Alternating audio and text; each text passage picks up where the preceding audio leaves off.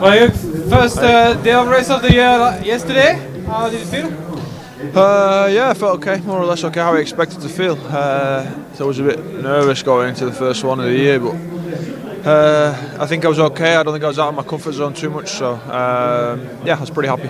But today's a different day. It's a completely different race with a different peloton, so I think today will be the first real test.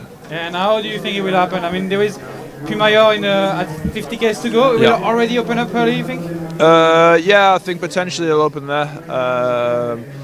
But the way the race is with the roads and stuff and the weather, and I think it'll be pretty open from the start with whatever crashes, bad fortune and stuff. So it's going to be a long day with a lot of concentration. So yeah, the race doesn't start with 50k to go. The race starts when it starts, obviously. And what can you tell us about the last climb, the final climb? It's quite irregular, I think, eh?